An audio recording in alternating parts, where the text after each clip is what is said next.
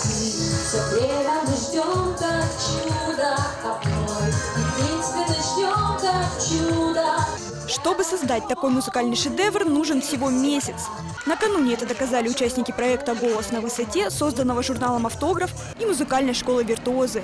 Первый сезон проекта получился настолько удачным, что организаторы, не откладывая, решили набрать еще одну команду. Мы очень рады, что среди партнеров журнала «АВТОГРАФ» столько замечательных, талантливых, успешных людей. Они каждый день делают новый шаг на пути к реализации своей цели, к достижению своей мечты. Свои силы в исполнительском мастерстве решили попробовать сразу 9 человек. Это как раз тот случай, когда финансы в прямом смысле поют романсы.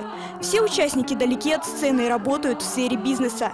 Они практически с нуля освоили актерское мастерство, академический и эстрадный вокал. Новому нижние ноты брать Татьяна Сергеевна научила.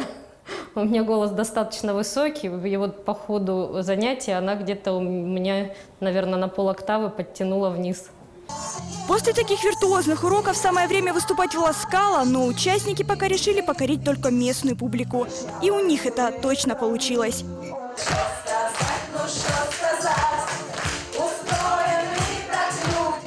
София Кондратьева, Павел Лавренин. Наши новости.